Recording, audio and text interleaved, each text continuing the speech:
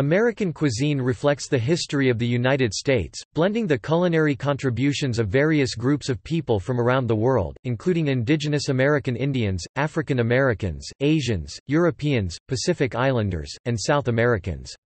Early Native Americans utilized a number of cooking methods in early American cuisine that have been blended with early European cooking methods to form the basis of American cuisine. The European settlement of the Americas yielded the introduction of a number of various ingredients, spices, herbs, and cooking styles to the latter. The various styles continued expanding well into the 19th and 20th centuries, proportional to the influx of immigrants from many different nations. This influx nurtured a rich diversity in food preparation throughout the country. When the colonists came to the colonies, they farmed animals for clothing and meat in a similar fashion to what they had done in Europe. They had cuisine similar to their previous Dutch and British cuisines.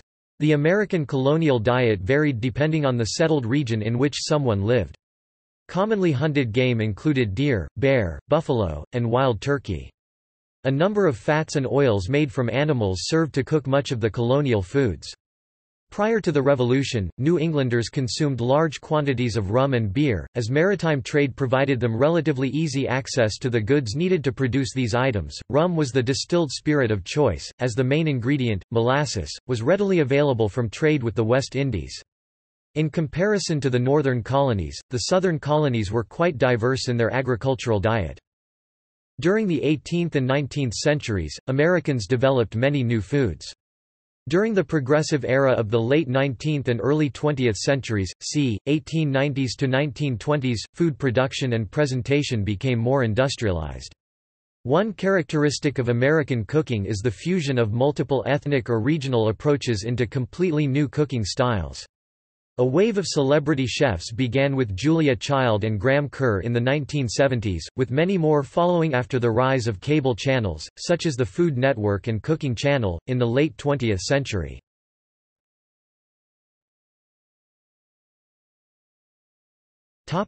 History.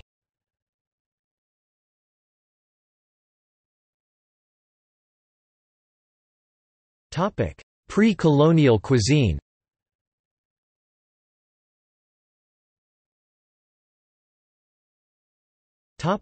Seafood.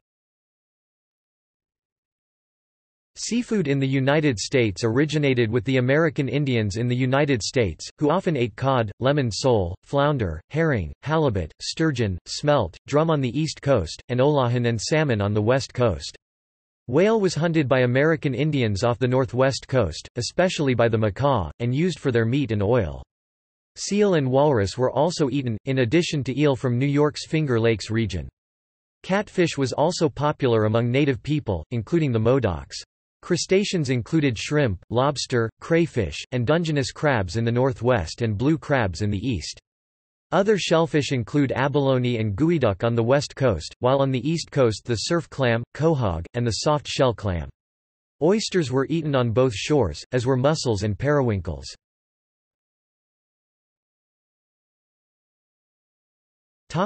Cooking methods. Early American Indians used a number of cooking methods in early American cuisine that have been blended with early European cooking methods to form the basis of American cuisine. Grilling meats was common. Spit roasting over a pit fire was common as well. Vegetables, especially root vegetables, were often cooked directly in the ashes of the fire. As early Native Americans lacked pottery that could be used directly over a fire, they developed a technique which has caused many anthropologists to call them stone boilers. They would heat rocks directly in a fire and then add the rocks to a pot filled with water until it came to a boil so that it would cook the meat or vegetables in the boiling water. In what is now the southwestern United States, they also created adobe ovens, dubbed hornos by the Spanish, to bake products such as cornmeal bread. Other parts of America dug pit ovens. These pits were also used to steam foods by adding heated rocks or embers and then seaweed or corn husks placed on top to steam fish and shellfish as well as vegetables. Potatoes would be added while still in skin and corn while in husk. This would later be referred to as a clambake by the colonists.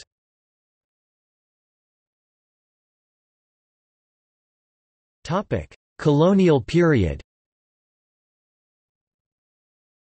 When the colonists came to Virginia, Pennsylvania, Massachusetts, or any of the other English colonies on the eastern seaboard of North America, their initial attempts at survival included planting crops familiar to them from back home in England. In the same way, they farmed animals for clothing and meat in a similar fashion.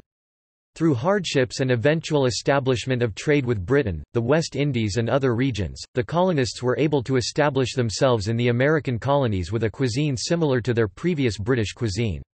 There were some exceptions to the diet, such as local vegetation and animals, but the colonists attempted to use these items in the same fashion as they had their equivalents or ignore them entirely if they could.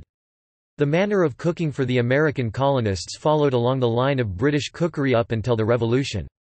The British sentiment followed in the cookbooks brought to the New World as well. In 1796, the first American cookbook was published, and others followed. There was a general disdain for French cookery, even with the French Huguenots in South Carolina and French Canadians. One of the cookbooks that proliferated in the colonies was The Art of Cookery Made Plain and Easy 1747 by Hannah Glass, who referred to "the blind folly of this age that would rather be imposed on by a French booby, than give encouragement to a good English cook." Of the French recipes given in the text, she speaks out flagrantly against the dishes as she thinks it an odd jumble of trash. Reinforcing the anti-French sentiment was the French and Indian War from 1754 to 1764.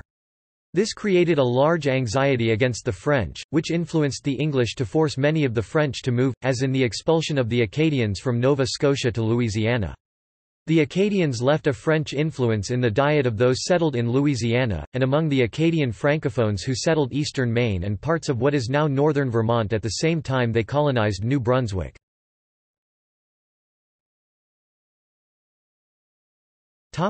Common ingredients. The American colonial diet varied depending on the settled region in which someone lived. Local cuisine patterns had established by the mid-18th century.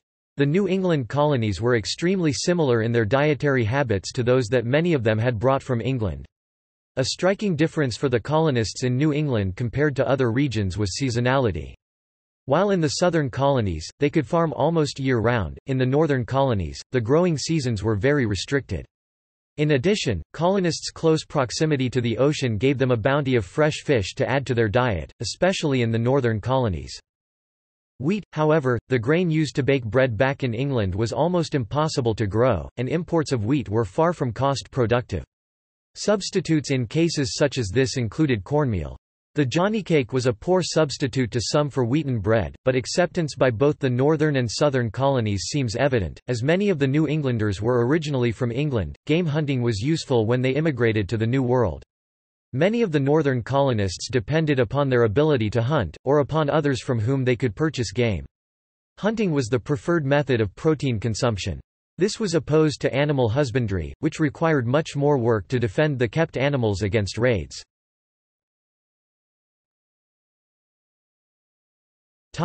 Livestock and game. Commonly hunted game included deer, bear, buffalo, and wild turkey. The larger muscles of the animals were roasted and served with currant sauce, while the other smaller portions went into soups, stews, sausages, pies, and pastries. In addition to game, colonists' protein intake was supplemented by mutton. The Spanish in Florida originally introduced sheep to the New World, but this development never quite reached the north, and there they were introduced by the Dutch and English.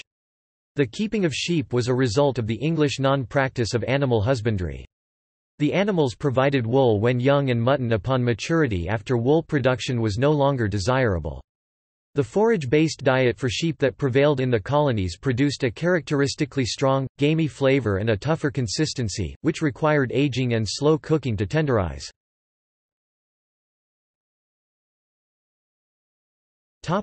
Fats and oils. A number of fats and oils made from animals served to cook much of the colonial foods. Many homes had a sack made of deerskin filled with bear oil for cooking, while solidified bear fat resembled shortening. Rendered pork fat made the most popular cooking medium, especially from the cooking of bacon.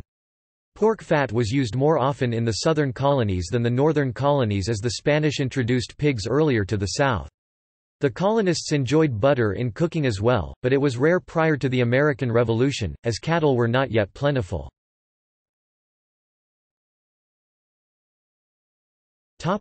Alcoholic drinks. Prior to the Revolution, New Englanders consumed large quantities of rum and beer, as maritime trade provided them relatively easy access to the goods needed to produce these items. Rum was the distilled spirit of choice, as the main ingredient, molasses, was readily available from trade with the West Indies. Further into the interior, however, one would often find colonists consuming whiskey, as they did not have similar access to sugar cane. They did have ready access to corn and rye, which they used to produce their whiskey. However, until the Revolution, many considered whiskey to be a coarse alcohol unfit for human consumption, as many believed that it caused the poor to become raucous and unkempt drunkards. In addition to these alcohol-based products produced in America, imports were seen on merchant shelves, including wine and brandy.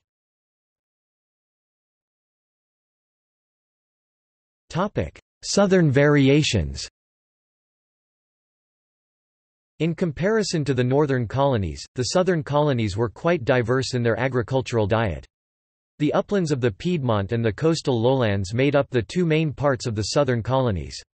The diet of the uplands often included wild game, cabbage, string beans, corn, squashes and white potatoes. People had biscuits as part of their breakfast, along with healthy portions of pork. The lowlands of Louisiana included a varied diet heavily influenced by the French, Spanish, Acadians, Germans, Native Americans, Africans and Caribbeans. Rice played a large part of the diet in Louisiana. In addition, unlike the uplands, the lowlands' subsistence of protein came mostly from coastal seafood. Much of the diet involved the use of peppers, as it still does to this day.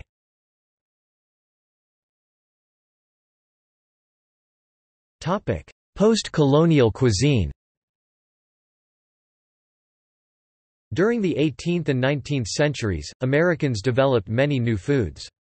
Some, such as Rocky Mountain oysters, stayed regional, some spread throughout the nation but with little international appeal, such as peanut butter, a core ingredient of the peanut butter and jelly sandwich, and some spread throughout the world, such as popcorn, cola, fried chicken, cornbread, unleavened muffins such as the poppyseed muffin, and brownies.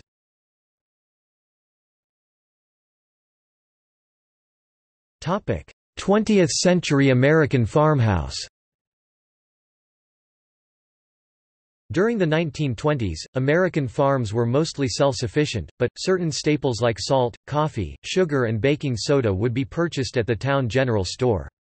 If the family didn't grow wheat, then flour would also be purchased. Another luxury was canned salmon, which was sometimes eaten for Sunday dinner. Items purchased at the general store would be paid for with eggs, butter or some other food from the farm. Women were responsible for much of the processing of food like straining fresh milk, churning butter, making molasses from sorghum, grinding corn into cornmeal or cleaning whole chickens. Fresh picked apples were pressed into cider, which could be fermented to make apple cider vinegar. Fruits and vegetables were preserved by various means like canning, drying or pickling. One contemporary writer from Michigan described October as cider season, when apple butter would be made. Her writings mention Johnny cakes, and, as winter fare, buckwheat cakes. Typical farmhouse fare included fried chicken, simmered green beans, boiled corn, chicken and dumplings, fried ham, boiled beans and beets, stewed tomatoes, potatoes, and coleslaw made of shredded cabbage. Pawn house, similar to the scrapple of the Pennsylvania Dutch, was a typical breakfast dish among the Germans who had settled Indiana in the 19th century. Pork scraps and corn meal were cooked into a thick porridge and molded in loaf pans. Once solidified, the mixture would be cut and fried. During the fall months pork might be replaced with fried apples or potatoes. It was served with buttered biscuits, jam, jelly, milk gravy or sorghum syrup. Fruit butter might be made from apples, plums or peaches to accompany the meal. Pork was a staple of the rural diet through the southern and midwestern United States. Lard was used for baking, frying and even as a seasoning. The cookware of the period was made of cast iron and these were thoroughly seasoned with pork fat. Fried salt pork with gravy was an indulgent fat-laden dish often served with a side of boiled potatoes. In the Appalachian region a dish called killed lettuce was made with pokeweed, dandelion and assorted wild greens that were drizzled with hot bacon grease until wilted or killed. Pie could be served up to 3 times a day and many varieties were prepared depending on the season.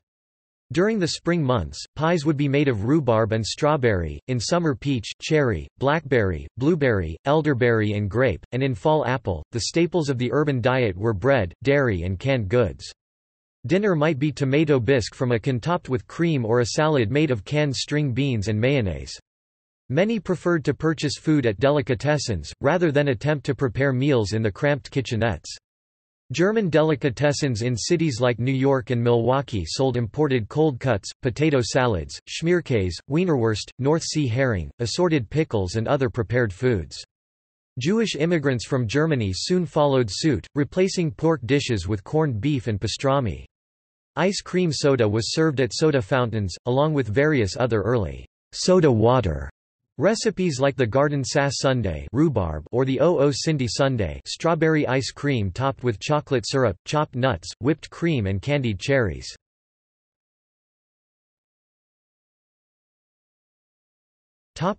Modern cuisine.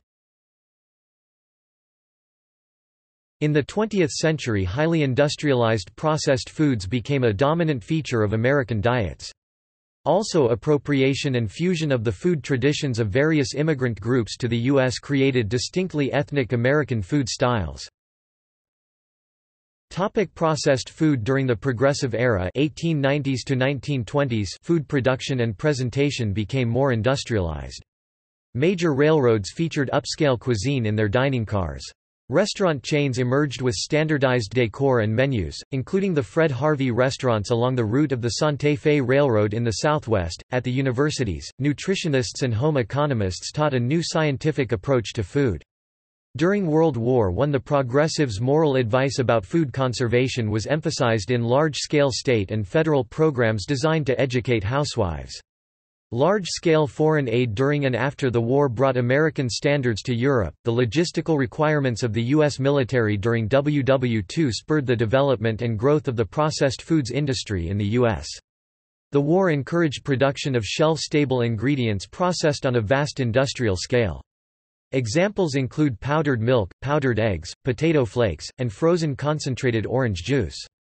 After the war, low-cost, highly processed foods became one of the foundational elements of an era of mass prosperity.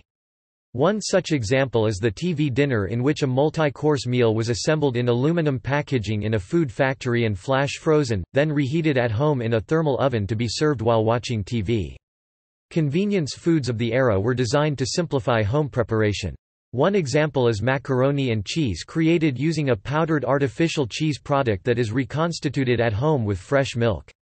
Newspapers and magazines ran recipe columns, aided by research from corporate kitchens, which were major food manufacturers like General Mills, Campbell's, and Kraft Foods. Highly processed foods of the mid-20th century included novelty elements like multicolored Jell-O using various chemical food colorings, prepared breakfast cereals marketed to children with large amounts of sugar and artificial colors, e.g. Fruit Loops. Fruit-flavored punches made with artificial fruit flavorings, e.g. Tang, Hi-C. Mid-20th century foods also added novelty packaging elements like spray cheese in an aerosol can, pimento-stuffed olives, and drink pouches. The development of the microwave oven resulted in the creation of industrial food products and packaging that is intended to take advantage of the unique opportunities and overcome the unique challenges of that technology. Microwave popcorn is an example of such a product.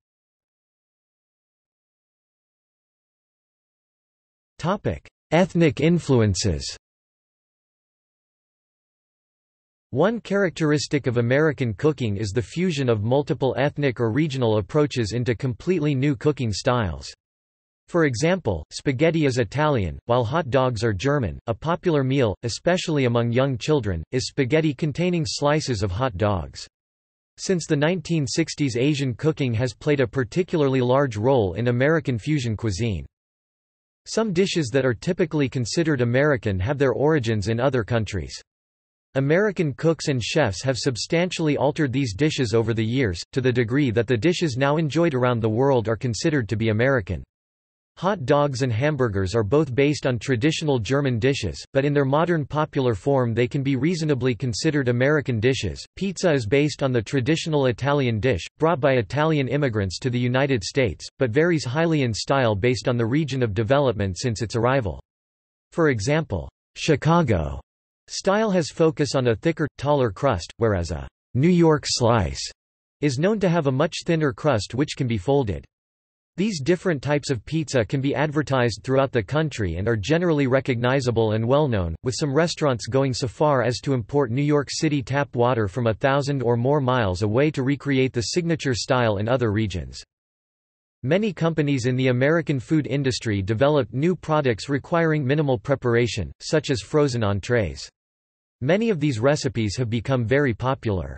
For example, the General Mills Betty Crocker's Cookbook, first published in 1950, was a popular book in American homes. A wave of celebrity chefs began with Julia Child and Graham Kerr in the 1970s, with many more following after the rise of cable channels like Food Network. By the beginning of the 21st century, regional variations in consumption of meat began to reduce, as more meat was consumed overall. Saying they eat too much protein, the 2015 to 2020 Dietary Guidelines for Americans asked men and teenage boys to increase their consumption of underconsumed foods such as vegetables.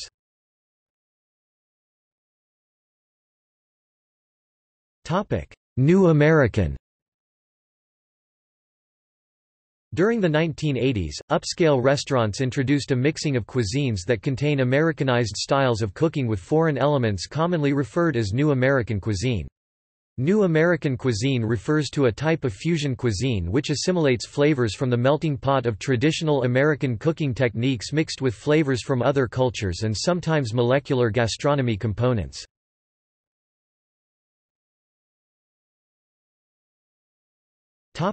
Regional cuisines. Generally speaking, in the present-day 21st century, the modern cuisine of the United States is very much regional in nature. Excluding Alaska and Hawaii, the terrain spans 3,000 miles (4,800 kilometers) from east to west and more than 1,000 miles (1,600 kilometers) from north to south.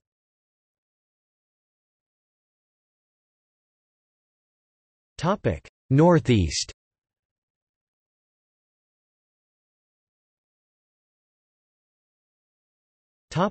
New England. New England is a northeastern region of the United States bordering the maritime provinces of Canada and portions of Quebec in the north. It includes the 6 states of Connecticut, Maine, Massachusetts, New Hampshire, Rhode Island, and Vermont, with its largest city and cultural capital Boston, founded in 1630.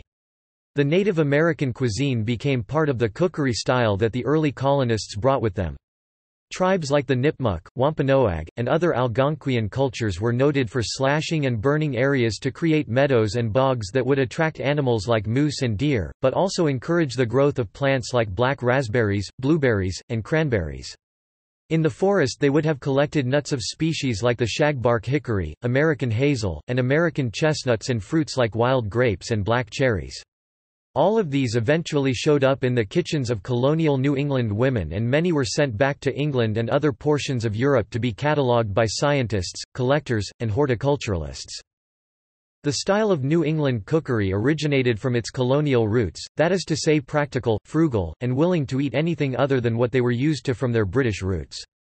Most of the initial colonists came from East Anglia in England, with other groups following them over the ages like Francophone regions of Canada. This was especially true of northern New England, where there are still many speakers of a dialect of French, from Ireland, from southern Italy, and most recently from Haiti, Brazil, the Dominican Republic, and Portugal.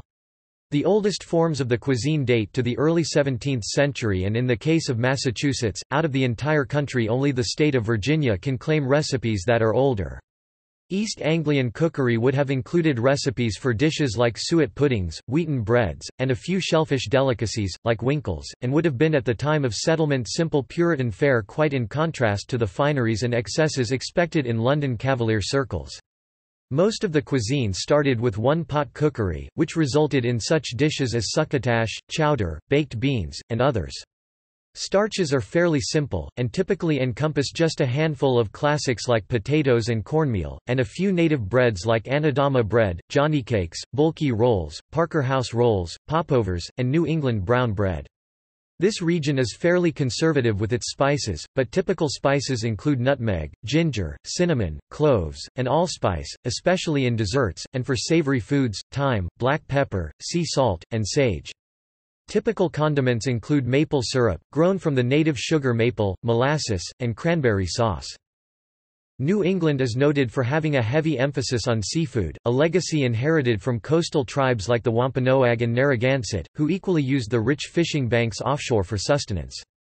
Favorite fish include cod, salmon, winter flounder, haddock, striped bass, pollock, hake, bluefish, and, in southern New England, tautog. All of these are prepared numerous ways, such as frying cod for fish fingers, grilling bluefish over hot coals for summertime, smoking salmon, or serving a whole poached one chilled for feasts with a dill sauce, or, on cold winter nights, serving haddock baked in casserole dish with a creamy sauce and crumbled breadcrumbs as a top so it forms a crust. Clam cakes, a savory fritter based on chopped clams, are a specialty of Rhode Island.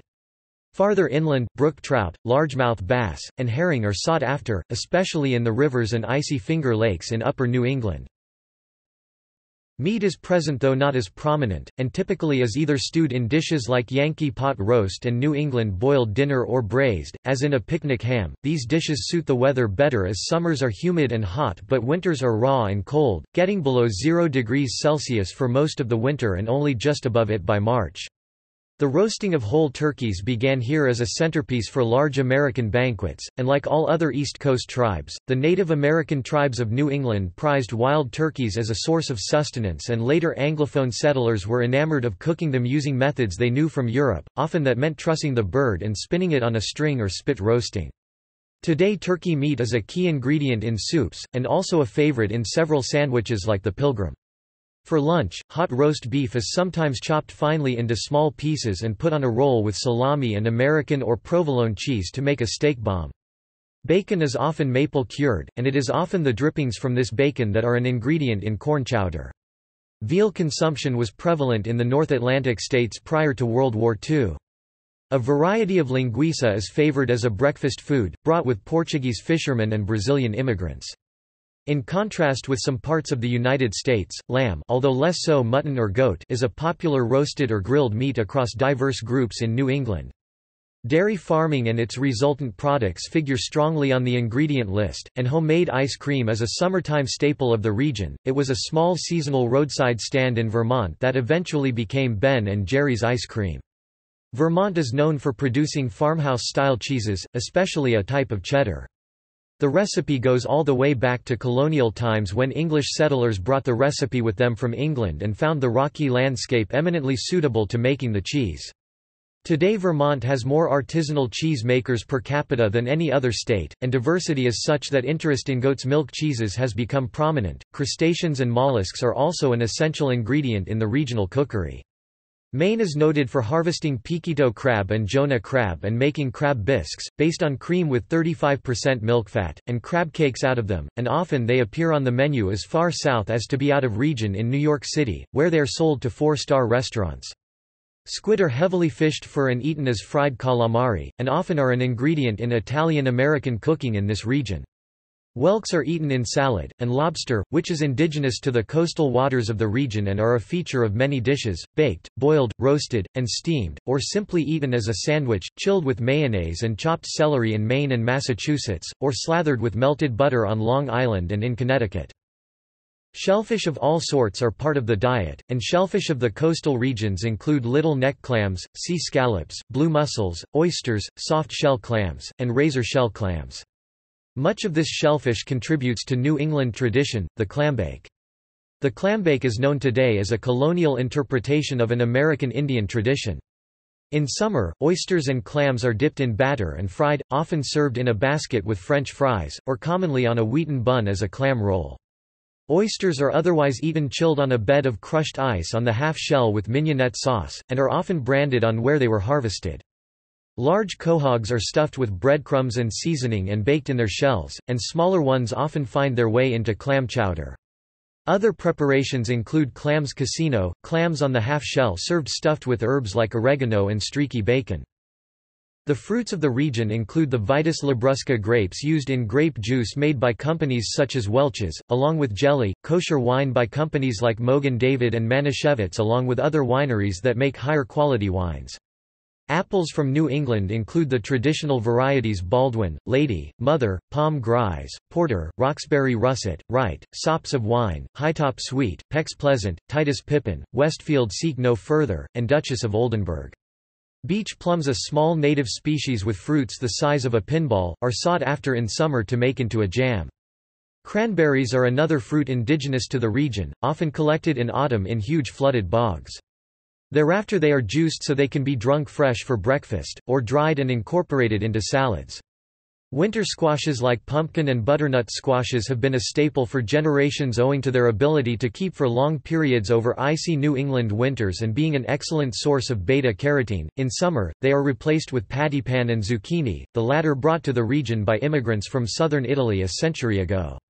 Blueberries are a very common summertime treat owing to them being an important crop, and find their way into muffins, pies and pancakes. Typical favorite desserts are quite diverse, and encompass hasty pudding, blueberry pie, whoopie pies, Boston cream pie, pumpkin pie, Joe Frogger cookies, hand-crafted ice cream, hermit cookies, and the chocolate chip cookie, invented in Massachusetts in the 1930s. Southern New England, particularly along the coast, shares many specialties with the Mid-Atlantic, including especially dishes from Jewish and Italian-American cuisine. Coastal Connecticut is known for distinctive kinds of pizza, locally called a pizza, pronounced locally as a beets, differing in texture, thin and slightly blackened, and toppings such as clams from pizza further south in the so-called Pizza Belt, which stretches from New Haven, Connecticut southward through New York, New Jersey, and into Maryland.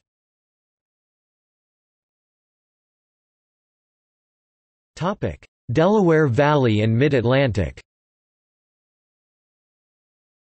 The Mid-Atlantic states comprise the states of New York, New Jersey, Delaware, Pennsylvania, and northern Maryland. The oldest major settlement in this area of the country is found in the most populous city in the nation, New York City, founded in 1653 by the Dutch. Today, it is a major cultural capital of the United States. The influences on cuisine in this region are extremely eclectic owing to the fact that it has been and continues to be a gateway for international culture as well as a gateway for new immigrants. Going back to colonial times, each new group has left their mark on homegrown cuisine, and in turn the cities in this region disperse trends to the wider United States. In addition, cities like New York and Philadelphia have had the past influence of Dutch, Italian, German, Irish, British, and Jewish cuisines, and that continues to this day. Baltimore has become the crossroads between North and South, a distinction it has held since the end of the Civil War.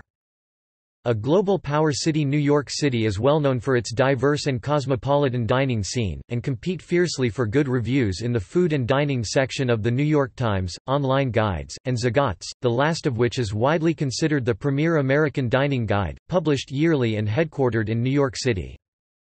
Many of the more complicated dishes with rich ingredients like lobster Newburg, Waldorf salad, vichyssoise, eggs Benedict, and the New York strip steak were born out of a need to entertain and impress the well-to-do in expensive bygone restaurants like Delmonico's and still-standing establishments like the Waldorf Astoria Hotel. Modern commercial American cream cheese was developed in 1872, when William Lawrence, from Chester, New York, while looking for a way to recreate the soft, French cheese Neufchâtel, accidentally came up with a way of making an unripened cheese that is heavier and creamier. Other dairymen came up with similar creations independently, since the first reference to an alcoholic mixed drink called a cocktail comes from New York State in 1803. It is thus not a surprise that there have been many cocktails invented in New York and the surrounding environs. Even today, New York City bars are noted for being highly influential in making national trends. Cosmopolitans, Long Island iced teas, Manhattans, Rob Roys, Tom Collins, Aviations, and Greyhounds were all invented in New York bars, and the gin martini was popularized in New York in speakeasies during the 1920s, as evidenced by its appearance in the works of New Yorker and American writer F. Scott Fitzgerald. Like its neighbor Philadelphia, many rare and unusual liquors and liqueurs often find their way into a mixologist's cupboard or restaurant wine list. New York State is the third most productive area in the country for wine grapes, just behind California and Washington. It has avas near the Finger Lakes, the Catskills, and Long Island, and in the Hudson Valley has the second most productive area in the country for growing apples, making it a center for hard cider production, just like New England. Pennsylvania has been growing rye since Germans began to emigrate to the area at the end of the 17th century and required a grain they knew from Germany. Therefore, overall it is not unusual to find New York-grown Gewürztraminer and Riesling, Pennsylvania rye whiskey, or marcus of locally produced ciders like Original Sin on the same menu. Since their formative years, New York City, Philadelphia, and Baltimore have welcomed immigrants of every kind to their shores, and all three have been an important gateway through which new citizens to the general United States arrive. Traditionally, natives have eaten cheek to jowl with newcomers for centuries, as the newcomers would open new restaurants and small businesses and all the different groups would interact. Even in colonial days, this region was a very diverse mosaic of peoples, as settlers from Switzerland, Wales, England, Ulster, Wallonia, Holland, Gelderland, the British Channel Islands, and Sweden sought their fortune in this region. This is very evident in many signature dishes and local foods, all of which have evolved to become American dishes in their own right. The original Dutch settlers of New York brought recipes they knew and understood from the Netherlands, and their mark on local cuisine is still apparent today. In many quarters of New York, their version of apple pie with a streusel top is still baked, while originating in the colony of New Amsterdam, their predilection for waffles in time evolved into the American national recipe and forms part of a New York City brunch, and they also made coleslaw, originally a Dutch salad, but today accented with the later 18th century introduction of mayonnaise. The donut began its life originally as a New York pastry that arrived in the 18th century as the Dutch oliekoek. Crab cakes were once a kind of English croquette, but over time as spices have been added, they and the Maryland crab feast became two of Baltimore's signature dishes. Fishing for the blue crab is a favorite summer pastime in the waters off Maryland, New Jersey, and Delaware, where they may grace the table at summer picnics. Other mainstays of the region have been present since the early years of American history, like oysters from Cape May, the Chesapeake Bay, and Long Island, and lobster and tuna from the coastal waters found in New York and New Jersey. Philadelphia pepper pot, a tripe stew, was originally a British dish but today is a classic of home cooking in Pennsylvania alongside bookbinder soup, a type of turtle soup. In the winter, New York City pushcarts sell roasted chestnuts, a delicacy dating back to English Christmas traditions, and it was in New York and Pennsylvania that the earliest Christmas cookies were introduced. Germans introduced crunchy molasses-based gingerbread and sugar cookies in Pennsylvania, and the Dutch introduced cinnamon-based cookies, all of which have become part of the traditional Christmas meal. Scrapple was originally a type of savory pudding that early Pennsylvania Germans made to preserve the offal of a pig slaughter. The Philadelphia soft pretzel was originally brought to eastern Pennsylvania in the early 18th century, and later, 19th-century immigrants sold them to the masses from pushcarts to make them the city's best-known bread product, having evolved into its own unique recipe. After the 1820s, new groups began to arrive and the character of the region began to change.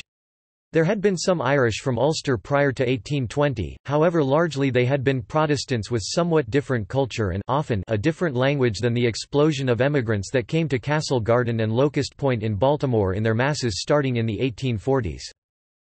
The Irish arrived in America in a rather woeful state, as Ireland at the time was often plagued by some of the worst poverty in Europe and often heavy disenfranchisement among the masses. Many of them arrived barely alive, having ridden coffin ships to the New World, sick with typhus and starvation. In addition, they were the first to face challenges other groups did not have. They were the first large wave of Catholics.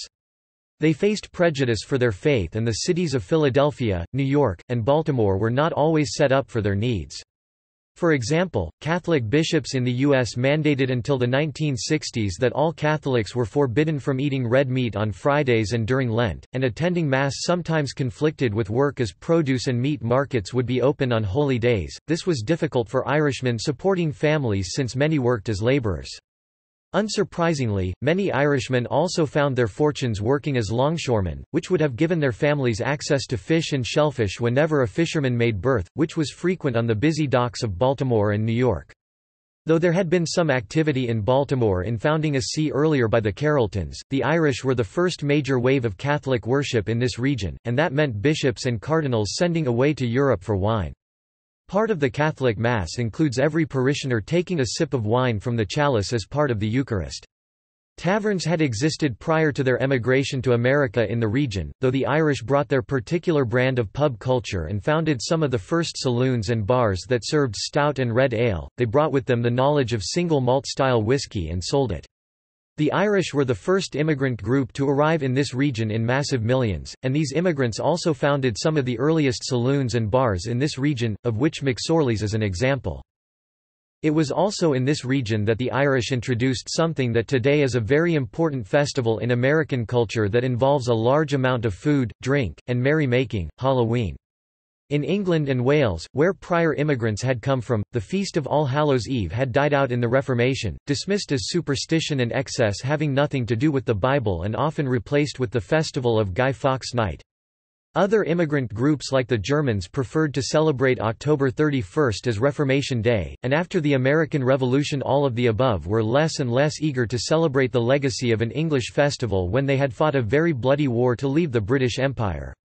The Catholicism of the Irish demanded attendance at church on November 1 and charity and deeds, not just faith, as a cornerstone of dogma, and many of their older traditions survived the Reformation and travelled with them. Naturally, they went door to door to collect victuals for masked parties as well as gave them out, like nuts to roast on the fire, whiskey, beer, or cider, and bombracks. They also bobbed for apples and made dumb cakes. Later in the century they were joined by Scots going guising, children going door to door to ask for sweets and treats in costume. From the mid-Atlantic this trend spread to be nationwide and evolved into American children trick-or-treating on October 31 wearing costumes and their older counterparts having wild costume parties with lots of food and drink like caramel apples, candy apples, dirt cakes, punch, cocktails, cider both alcoholic and non, pumpkin pie, candy corn, chocolate turtles, peanut brittle, taffy, tipsy cake, and copious buckets full of candy, children carving jack-o'-lanterns and eating squash-derived foods derived from Halloween's heritage as a harvest festival and from Irish and Scottish traditions of carving turnips and eating root vegetables at this time of year. Their bobbing for apples has survived to the present day as a Halloween party classic game, as has a variation on the parlor game of trying to grab an apple hanging from the ceiling blindfolded. It has evolved into trying to catch a donut in one's teeth. Immigrants from southern Europe, namely Sicily, Campania, Lazio, and Calabria, appeared between 1880 and 1960 in New York, New Jersey, Pennsylvania, and eastern Maryland hoping to escape the extreme poverty and corruption endemic to Italy. Typically none of them spoke English, but rather dialects of Italian and had a culture that was more closely tied to the village they were born in than the high culture only accessible to those who could afford it at this time. Many could not read or write in any language. They were employed in manual labor or factory work, but it is because of them that dishes like spaghetti with meatballs, New York-style pizza, calzones, and baked ziti exist, and Americans of today are very familiar with semolina-based pasta noodles. Their native cuisine had less of an emphasis on meat, as evidenced by dishes they introduced like pasta e fagioli and minestrone, but the dishes they created in America often piled it on as a sign of wealth and newfound prosperity since for the first time even cheap cuts of it were affordable. The American recipe for lasagna is proof of this, as mostly it is derived from the Neapolitan version of the dish with large amounts of meat and cheese. New York-style hot dogs came about with German-speaking emigrants from Austria and Germany, particularly with the Frankfurter sausage and the smaller Wiener sausage. Today, the New York-style hot dog with sauerkraut, mustard, and the optional cucumber pickle relish is such a part of the local fabric, that it is one of the favorite comestibles of New York City. Hot dogs are a typical street food sold year-round in all by the most inclement weather from thousands of pushcarts. As with all other stadiums in Major League Baseball, they are an essential for New York Yankees and the New York Mets games, though it is the local style of preparation that predominates without exception. Hot dogs are also the focus of a televised eating contest on the 4th of July in Coney Island, at Nathan's Famous. One of the earliest hot dog stands opened in the United States in 1916. A summertime treat, Italian ice, began its life as a lemon-flavored penny lick brought to Philadelphia by Italians. Its Hispanic counterpart, piragua, is a common and evolving shaved ice treat brought to New York City by Puerto Ricans in the 1930s. Unlike the original dish, which included flavors like tamarind, mango, coconut, piragua is evolving to include flavors like grape, a fruit not grown in Puerto Rico. Taylor ham, a meat delicacy of New Jersey, first appeared around the time of the Civil War and today is often served for breakfast with eggs and cheese on a Kaiser roll. The bread upon which this is served was brought to the area by Austrians in the second half of the 19th century and is a very common roll for sandwiches at lunchtime, usually tipped with poppy seeds. This breakfast meat is generally known as pork roll in southern New Jersey and Philadelphia, and Taylor ham in northern New Jersey. Other dishes came about during the early 20th century and have much to do with delicatessen fare, set up largely by Jewish immigrants from Eastern Europe who came to America incredibly poor. Most often they were completely unable to partake in the outdoor food markets that the general population utilized as most of the food for sale was not kosher. The influence of European Jewry before their destruction in the Holocaust on modern Mid-Atlantic cooking remains extremely strong and reinforced by their many descendants in the region. American-style pickles, now a common addition to hamburgers and sandwiches, were brought by Polish Jews, and Hungarian Jews brought a recipe for almond horns that now is a common regional cookie, diverting from the original recipe in dipping the ends in dark chocolate. New York-style cheesecake has copious amounts of cream and eggs because animal rennet is not kosher and thus could not be sold to a large number of the deli's clientele. New York inherited its bagels and bialys from Jews, as well as challah bread. Pastrami first entered the country via Romanian Jews, and is a feature of many sandwiches, often eaten on marble rye, a bread that was born in the Mid-Atlantic. Whitefish salad, lox, and matzo ball soup are now standard fare made to order at local diners and delicatessens, but started their life as foods that made up a strict dietary code. Like other groups before them, many of their dishes passed into the mainstream enough so that they became part of diner fare by the end of the 20th century, a type of restaurant that is now more numerous in this region than any other and formerly the subject matter of artist Edward Hopper. In the past this sort of establishment was the haven of the short-order cook grilling or frying simple foods for the working man. Today typical service would include regional staples like beef on weck, Manhattan clam chowder, the club sandwich, buffalo wings, Philadelphia cheesesteak, the black and white cookie, shoofly pie, snapper's soup, Smith Island cake, grape pie, milkshakes, and the egg cream, a vanilla or chocolate fountain drink with a frothy top and fizzy taste. As in Hopper's painting from 1942, many of these businesses are open 24 hours a day.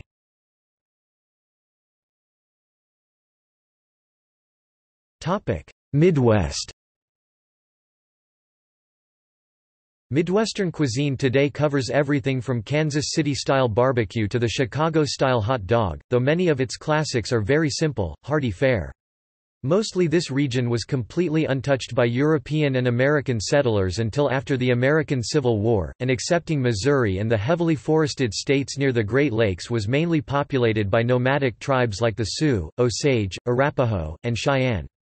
As with most other American Indians tribes, these tribes consumed the three sisters of beans, maize, and squash, but also for thousands of years followed the herds of bison and hunted them first on foot and then, after the spread of mustangs from the southwest due to the explorations of conquistadors, on horseback, typically using bow and arrow.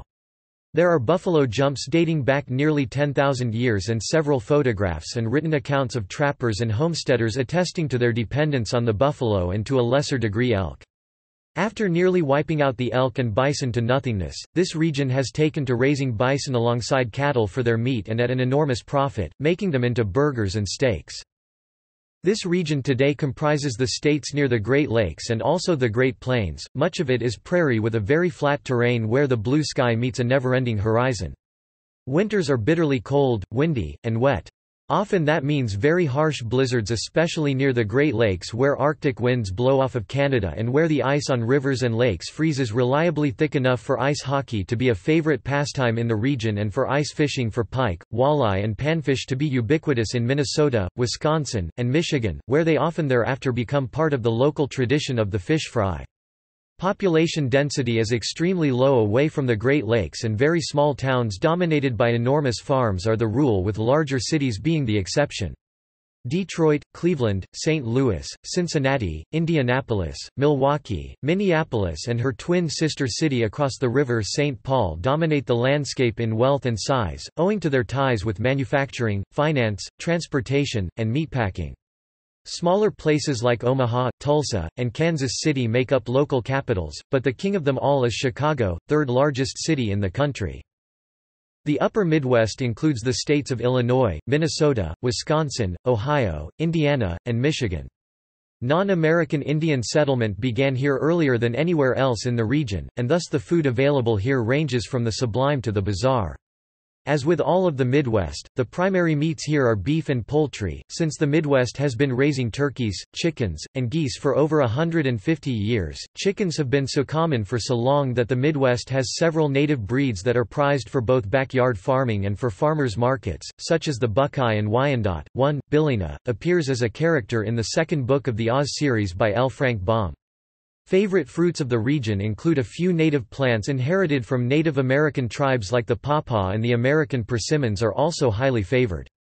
As with the American South, pawpaws are the region's largest native fruit, about the size of a mango, and are often found growing wild in the region come September, whereafter they are made into preserves and cakes and command quite a price at farmers' markets in Chicago.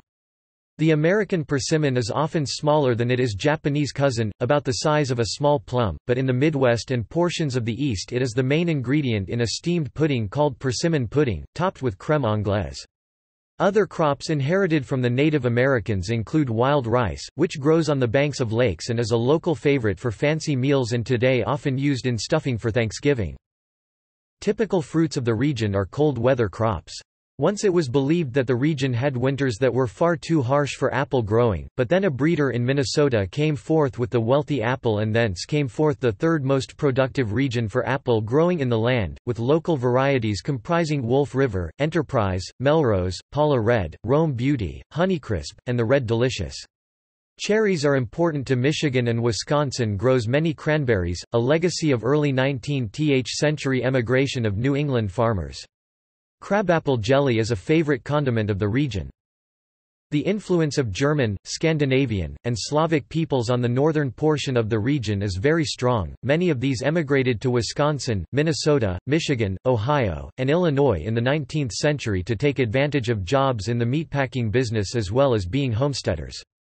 Bratwurst is a very common sausage eaten at tailgate parties for the Green Bay Packers, Chicago Bears, or Detroit Lions football teams, and is often served boiled in lager beer with sauerkraut, different than many of the recipes currently found in Germany. Polish sausage, in particular a locally invented type of kielbasa, is an essential for sporting events in Chicago. Chicago today has approximately 200,000 speakers of Polish and has had a population of that description for over 100 years. When Poles came to Chicago and surrounding cities from Europe, they brought with them long ropes of kielbasa, cabbage rolls, and pierogies. Poles that left Poland after the fall of the Berlin Wall and the descendants of earlier immigrants still make all of the above, and such comestibles are common in local diners and delis as a result. Today, alongside the pierogi, the sausage is served on a long roll with mustard like a hot dog, or as a Maxwell Street Polish, a sandwich that has caramelized onions as an essential ingredient. In Cleveland, the same sausage is served in the form of the Polish boy. This is a weird but tasty sandwich made of French fries, spicy barbecue sauce, and coleslaw. Unlike cities in the East where the hot dog alone is traditional, fans of the Cleveland Indians, Detroit Tigers, Chicago Cubs, and Milwaukee Brewers favor at least 2 or 3 different kinds of sausage sold in the little pushcarts outside the stadium. The hot dogs themselves tend to follow the Chicago style, which is loaded with mustard and pickled vegetables. In Cincinnati, where the Cincinnati Reds play, the predilection for sausage has a competitor in Cincinnati chili, invented by Macedonian immigrants. This bizarre but tasty dish includes spaghetti as its base, chili with a Mediterranean-inspired spice mix, and cheddar cheese. The chili itself is often a topping for local hot dogs at games. In the Midwest and especially Minnesota, the tradition of the church potluck has become a gathering in which local foods reign, and so it has been since the era of the frontier. Pioneers would often need to pool resources together to have a celebration in the 19th century, and that simply never changed. Nowhere is this more clear than with the hot dish. This is a type of casserole believed to have derived somehow from a Norwegian recipe, and it is usually topped with potatoes or tater tots. Next to the hot dish at the potlucks usually is where the glorified rice is found. This is a dish made of a kind of rice pudding mixed with crushed pineapple and maraschino cherries. Next to that is the booyah, a thick soup made of a number or combinations of meat, vegetables, and seasonings that is meant to simmer on the stove for up to 2 days. Lefse, traditionally a Scandinavian flatbread, has been handed down to descendants for over 100 years and is common on the table. Behind that is the venison, a popular meat around the Great Lakes and often eaten in steaks, sandwiches, and crown roasts for special events. If in North or South Dakota, tiger meat, a dish similar to steak tartare, is present. Last on the table are the dessert bars and most especially the brownies. This confection was created originally in 1898 in Chicago and has gone on to become a global food. Further south, barbecue has its own style in places in Kansas and St. Louis that are different to the South and the American West. Kansas City and St. Louis were and remain important hubs for the railroad that connected the plains with the Great Lakes and cities farther east, like Philadelphia. At the turn of the 19th century, the St. Louis area, Omaha, and Kansas City had huge stockyards, waystations for cattle and pigs on their way east to the cities of the coast and north to the Great Lakes. They all had large growing immigrant and migrant populations from Europe and the South respectively, so this region has developed unique styles of barbecue. St. Louis-style barbecue favors a heavy emphasis on a sticky sweet barbecue sauce. Its standbys include the pork steak, a cut taken from the shoulder of the pig, grilled, and then slowly stewed in a pan over charcoal, crispy snoots, a cut from the cheek and nose of the pig that is fried up like crackling and eaten dipped in sauce, pork spare ribs, and a mix of either beer-boiled bratwurst or grilled Italian-derived sausage, flavored with fennel. Dessert is usually something like gooey butter cake, invented in the city in the 1930s. Kansas City-style barbecue uses several different kinds of meat, more than most styles of American barbecue: turkey, mutton, pork, and beef just to name a few, but is distinct from St. Louis in that the barbecue sauce adds molasses in with the typical tomato-based recipe and typically has a more tart taste. Traditionally, Kansas City uses a low and slow method of smoking the meat in addition to just stewing it in the sauce. It also favors using hickory wood for smoking and continual watering or layering of the sauce while cooking to form a glaze. With burnt ends, this step is necessary to create the bark or charred outer layer of the brisket. Topic: Southern United States. When referring to the American South as a region, typically it should indicate southern Maryland and the states that were once part of the old Confederacy, with the dividing line between the east and west jackknifing about 100 miles west of Dallas, Texas, and mostly south of the old Mason-Dixon line. Cities found in this area include New Orleans, Miami, Atlanta, Washington, D.C., Memphis, Charleston, and Charlotte, with Houston, Texas being the largest. These states are much more closely tied to each other and have been part of U.S. territory for much longer than states much farther west than East Texas, and in the case of food, the influences and cooking styles are strictly separated as the terrain begins to change to prairie and desert from bayou and hardwood forest.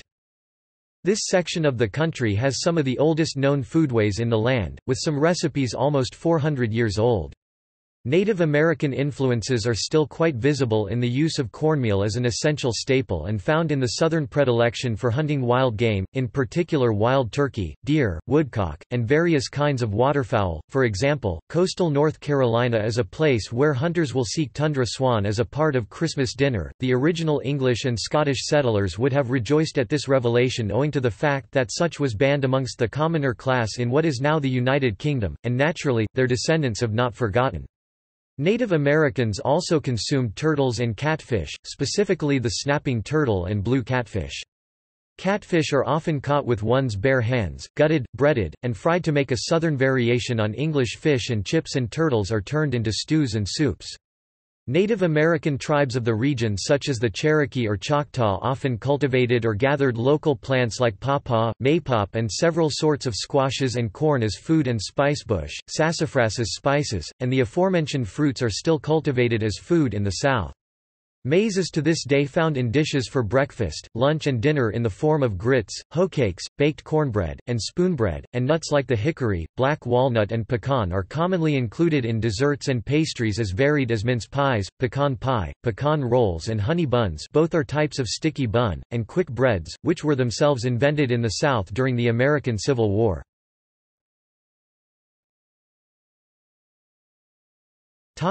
Early history. European influence began soon after the settlement of Jamestown in 1607, and the earliest recipes emerged by the end of the 17th century. Specific influences from Europe were quite varied, and remain traditional and essential to the modern cookery overall. German speakers often settled in the Piedmont on small farms from the coast, and invented an American delicacy that is now nationally beloved, apple butter, based on their recipe for Apfelkraut, and later introduced red cabbage and rye. From the British Isles, an enormous amount of influence was bestowed upon the south, specifically foodways found in 17th and 18th century Ulster, the borderlands between England and Scotland, the Scottish Highlands, portions of Wales, the West Midlands and Black Country. Settlers bound for America fled the tumult of the Civil War, Ulster and the Highland clearances.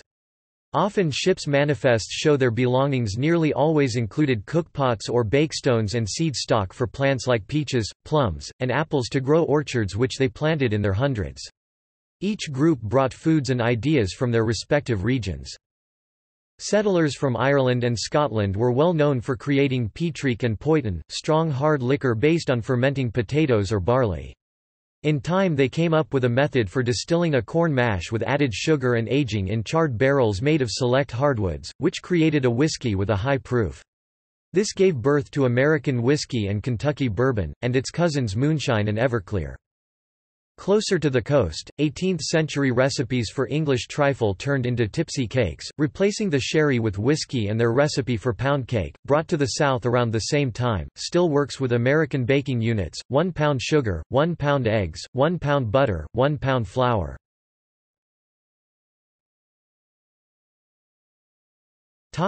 Common features. Pork is the popular choice for Southern-style barbecue and features in other preparations like sausages and sandwiches.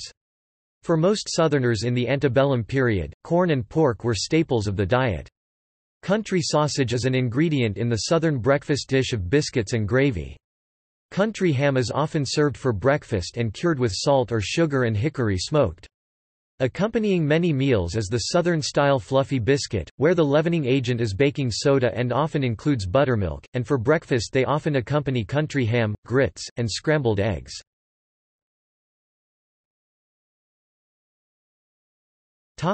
Desserts.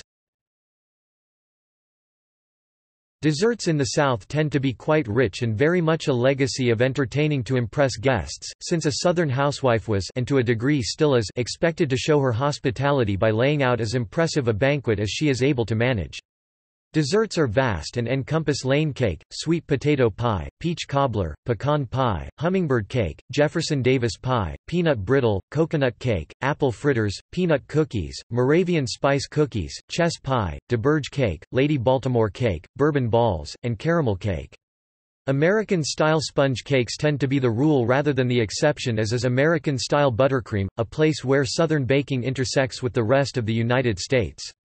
Nuts like pecan and hickory tend to be revered as garnishes for these desserts, and make their way into local bakeries as fillings for chocolates.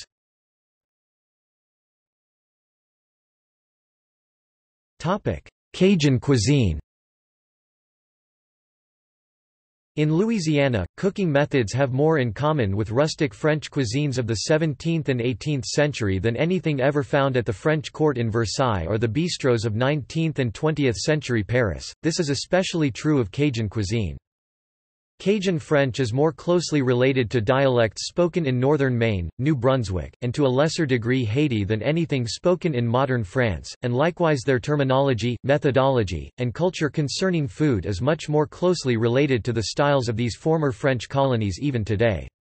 Unlike other areas of the South, Cajuns were and still are largely Catholics, and thus much of what they eat is seasonal. For example, pork is an important component of the Cajun boucherie, a large community event where the hog is butchered, prepared with a fiery spice mix, and eaten snout to tail, but it is never consumed in the 5 weeks of Lent, when such would be forbidden. Cajun cuisine tends to focus on what is locally available, historically because Cajuns were often poor, illiterate, independent farmers and not plantation owners, but today it is because such is deeply embedded in local culture. Boudin is a type of sausage found only in this area of the country, and it is often by far more spicy than anything found in France or Belgium. Chodan is unique to the area, and the method of cooking is comparable to the Scottish dish haggis. The stuffing includes onions, rice, bell peppers, spices, and pork sewn up in the stomach of a pig, and served in slices piping hot. Crayfish are a staple of the Cajun grandmother's cookpot, as they are abundant in the bayous of southern Louisiana and a main source of livelihood, as are blue crabs, shrimp, corn on the cob, and red potatoes, since these are the basic ingredients of the Louisiana crawfish boil.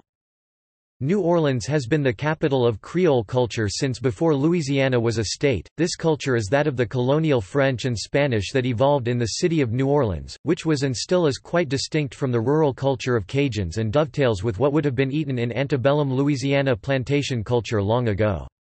Cooking to impress and show one's wealth was a staple of Creole culture, which often mixed French, Spanish, Italian, German, African, Caribbean and Native American cooking methods, producing rich dishes like oysters bienville, pompano en papillote, and even the muffaletta sandwich. However, Louisiana Creole cuisine tends to diverge from the original ideas brought to the region in ingredients. Profiteroles, for example, use a near-identical choux pastry to that which is found in modern Paris but often use vanilla or chocolate ice cream rather than custard as the filling. Pralines nearly always use pecan and not almonds, and bananas foster came about when New Orleans was a key port for the import of bananas from the Caribbean Sea. Gumbos tend to be thickened with okra, or the leaves of the sassafras tree. Andouille is often used, but not the andouille currently known in France, since French andouille uses tripe whereas Louisiana andouille is made from a Boston butt, usually inflected with pepper flakes, and smoked for hours over pecan wood. Other ingredients that are native to Louisiana and not found in the cuisine of modern France would include rice, which has been a staple of both Creole and Cajun cooking for generations, and sugarcane, which has been grown in Louisiana since the early 1800s. Ground cayenne pepper is a key spice of the region, as is the meat of the American alligator, something settlers learned from the Choctaws and Homa. The maypop plant has been a favorite of Southerners for 350 years. It gives its name to the Ocoee River in Tennessee, a legacy of the Cherokees, and in southern Louisiana it is known as liane de grenade, indicating its consumption by Cajuns. It is a close relative of the commercial passionfruit, similar in size, and is a common plant growing in gardens all over the South as a source of fresh summertime fruit.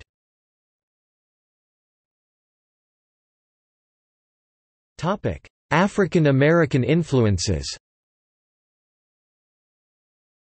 African American influences came with slaves from Ghana, Benin, Mali, Congo, Angola, Sierra Leone, Nigeria, and other portions of West Africa, and the mark African Americans and their descendants have made on Southern food is extremely strong today and an essential addition to the Southern table. Crops like okra, sorghum, sesame seeds, eggplant, and many different kinds of melons were brought with them from West Africa along with the incredibly important introduction of rice to the Carolinas and later to Texas and Louisiana, whence it became a staple grain of the region and still remains a staple today, found in dishes like Hoppin' John, Purlieu, and Charleston red rice. Like the poorer indentured servants that came to the South, slaves often got the leftovers of what was slaughtered for the consumption of the master of the plantation, and so many recipes had to be adapted for offal, like pig's ears and fatbacks, though other methods encouraged low and slow methods of cooking to tenderize the tougher cuts of meat, like braising, smoking, and pit roasting, the last of which was a method known to West Africans in the preparation of roasting goat.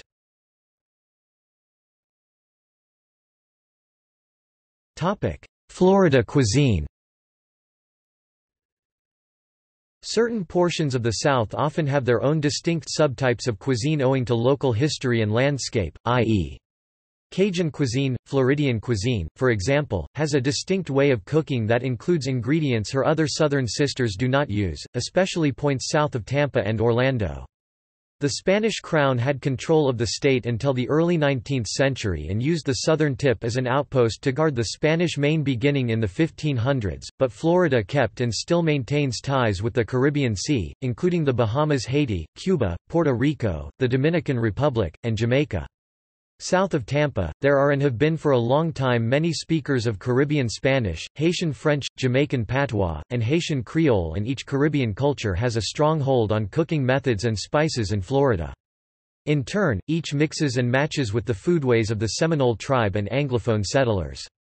Thus, for almost 200 years, Floridian cooking has had a more tropical flavor than any other southern state. Allspice, a spice originally from Jamaica, is an ingredient found in spice mixes in summer barbecues along with ginger, garlic, Scotch bonnet peppers, sea salt, and nutmeg. In Floridian cooking, this is often a variant of Jamaican jerk spice. Coconuts are grown in the areas surrounding Miami and are shipped in daily through its port for consumption of the milk, meat, and water of the coconut. Bananas are not just the yellow Cavendish variety found in supermarkets across America. In Florida they are available as bananitos, colorados, platanos, and maduros. The first of these is a tiny miniature banana only about 4 to 5 inches (10 to 13 centimeters) in length, and it is sweet. The second has a red peel and an apple-like aftertaste, and the third and fourth are used as a starch on nearly every Caribbean island as a side dish, baked or fried. All of the above are a staple of Florida outdoor markets when in season, and all have been grown in the Caribbean for almost 400 years. Mangoes are grown as a backyard plant in southern Florida and otherwise are a favorite treat, coming in many different shapes and sizes, from Nam Doc Mai, brought to Florida after the Vietnam War, to Madame Francis, a mango from Haiti. Sweetsop and soursop are popular around Miami, but nearly unheard of in other areas of the South. Citrus is a major crop of Florida, and features at every breakfast table and every market, with the height of the season near the first week of January. Hamlin oranges are the main cultivar planted, and from this crop the rest of the United States and to a lesser extent Europe gets orange juice. Other plantings would include grapefruits, tangerines, clementine oranges, limes, and even a few more rare ones, like Cara cara navals, tangelos, and the Jamaican ugly fruit. Tomatoes, bell peppers, habanero peppers, and figs, especially taken from the Florida strangler fig, complete the produce menu. Blue crab, conch, Florida stone crab, red drum, dorado, and marlins tend to be local favorite ingredients. Dairy is available in this region, but it is less emphasized due to the year-round warmth. Traditional key lime pie, a dessert from the islands off the coast of Miami, is made with condensed milk to form the custard with the eye-wateringly tart limes native to the Florida Keys, in part because milk would spoil in an age before refrigeration. Pork in this region tends to be roasted in methods similar to those found in Puerto Rico and Cuba, owing to mass emigration from those countries in the 20th century, especially in the counties surrounding Miami. Orange blossom honey is a specialty of the state, and is widely available in farmers' markets.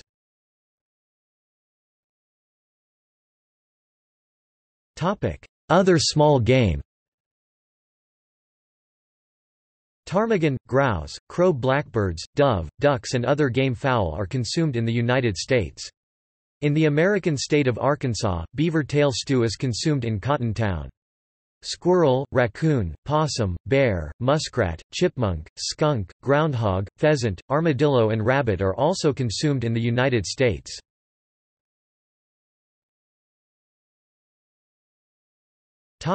Cuisine in the West. Cooking in the American West gets its influence from Native American and Hispanophone cultures, as well as later settlers that came in the 19th century. Texas, for example, has some influence from Germany in its choice of barbecue by using sausages. Another instance can be found in the northwestern region, which encompasses Oregon, Washington, and Northern California. All of the aforementioned rely on local seafood and a few classics of their own. In New Mexico, Colorado, Nevada, Arizona, Utah, West Texas, and Southern California, Mexican flavors and influences are extremely common, especially from the Mexican states of Chihuahua, Baja California, and Sonora.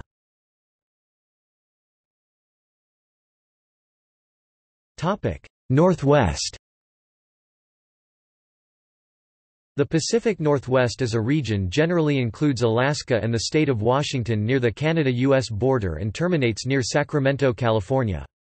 Here, the terrain is mostly temperate rainforest on the coast mixed with pine forest as one approaches the Canada-US border inland. One of the core favorite foodstuffs is Pacific salmon, native to many of the larger rivers of the area and often smoked or grilled on cedar planks. In Alaska, wild game like ptarmigan and moose meat feature extensively since much of the state is wilderness.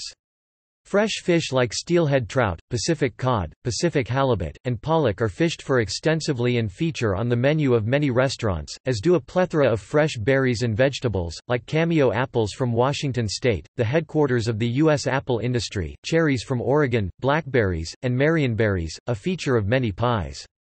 Hazelnuts are grown extensively in this region and are a feature of baking, such as in chocolate hazelnut pie, an Oregon favorite, and almond roca is a local candy. This region is also heavily dominated by some notable wineries producing a high-quality product, with Sonoma found within this region as well as the newer vinicultural juggernauts of Washington state, like the Yakima Valley. The first plantings of vineyards in the United States began many miles to the south on the Pacific coast in what is now San Diego, because the Franciscan friars that settled Alta California required wines they could use for their table and for the Eucharist, and the variety they planted, the Mission grape, is still available on a limited basis. Today, French, Spanish, and Italian varietals are sold by the hogshead, and much of the area directly north of San Francisco is under vine, in particular Pinot Noir, Garnacha, and Rufina and several Tuscan varietals.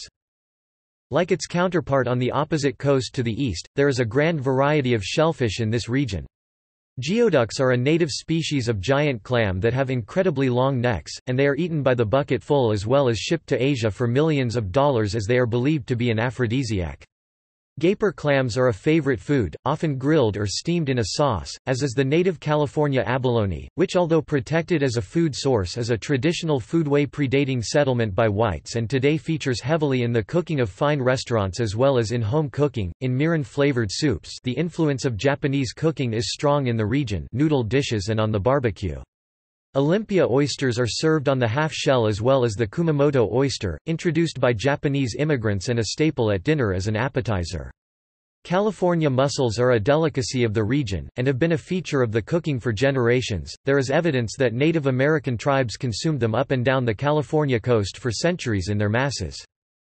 Crabs are a delicacy, and included in this are Alaskan king crab, red crab, yellow crab, and Dungeness crab. Californian and Oregonian sportsmen pursue the last three extensively using hoop nets, and prepare them in a multitude of ways. Alaska king crab, able to get up to 10 kilograms, is often served steamed for a whole table with lemon butter sauce or put in chunks of salad with avocado, and native crabs are the base of dishes like the California roll, cioppino, a tomato-based fisherman's stew, and crab louis, another kind of salad native to San Francisco. Favorite grains are mainly wheat, and the region is known for sourdough bread. Cheeses of the region include Humboldt Fog, Cougar Gold and Teleme.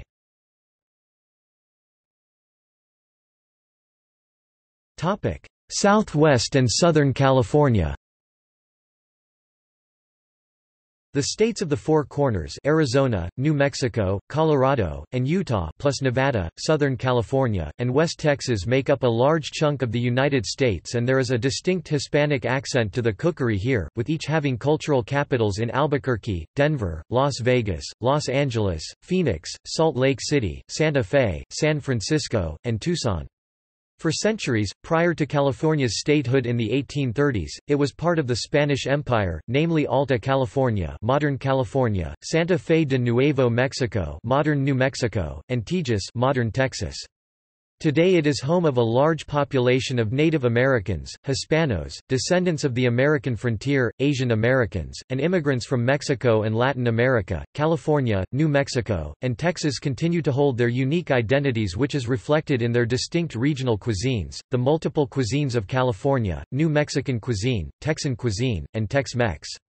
Spanish is a commonly spoken secondary language here. The state of New Mexico has its own distinct dialect. With the exception of Southern California, the signature meat is beef, since this is one of the two regions in which cowboys lived and modern cattle ranchers still eke out their living today. High-quality beef stock is a feature that has been present in the region for more than 200 years, and the many cuts of beef are unique to the United States. These cuts of meat are different from the related Mexican cuisine over the border in that certain kind of offal, like lengua tongue, cabeza head, and tripas tripe, are considered less desirable and are thus less emphasized. Typical cuts would include the ribs, brisket, sirloin, flank steak, skirt steak, and T-bone. Historically, Spanish settlers that came to the region found it completely unsuitable to the mining operations that much older settlements in Mexico had to offer, as the technology of the age was not yet advanced enough to get at the silver that would later be found in the region. They had no knowledge of the gold to be discovered in California, something nobody would find until 1848, and knew even less about the silver in Nevada, something nobody would find until after the Civil War. Instead, in order to make the pueblos prosper, they adapted the old rancho system of places like Andalusia in Spain and brought the earliest beef stock. Among these were breeds that would go feral and become the Texas Longhorn, and Navajo Churro sheep, still used as breeding stock because they are easy to keep and well adapted to the extremely arid and hot climate, where temperatures easily exceed 38 degrees Celsius. Later, cowboys learned from their management practices, many of which still stand today, like the practical management of stock on horseback using the western saddle.